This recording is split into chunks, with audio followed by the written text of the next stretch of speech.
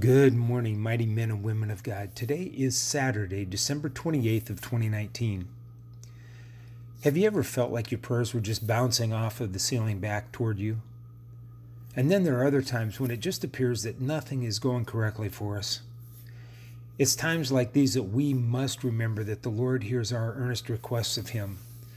We must maintain a confidence in who the Lord is and what His Word says is true. So today, this morning's prayer is focused on confidence in our daily prayer life.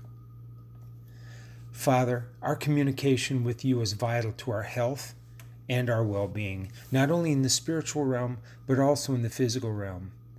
Oh, that the mighty men and women of faith would seek you daily in our secret place, that there would not only be a commitment to petitioning you for ourselves and others, but also for an earnest desire just to soak in your presence. You have already granted us favor, Father, extending your scepter to us and allowing us access to you. Now, Father, let us find rest in your pavilion, healing under your wings, newfound strength and leadership in your presence. Father, let there be the sound of a mighty rushing wind stirring because we are faithful to seek you each day in our secret place. Allow a storm of awakening and faith to come and overtake us as we lead others to a place in you that we have yet to see. Oh, Father, that we would walk boldly and humbly before you, proclaiming the gospel to the world with signs, wonders, and miracles.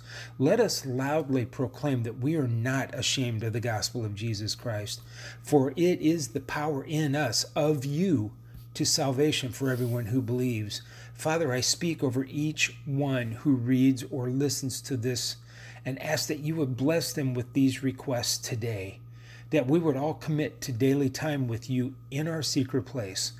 For this is truly how we fight our battles. Father, be glorified in and through each one of us, and allow your glory to shine this day and forevermore. In the name of Jesus we pray. Amen.